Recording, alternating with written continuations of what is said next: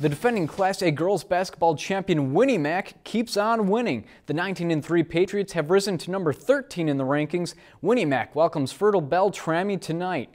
The Pats beat the Falcons 46-33 in the season opener.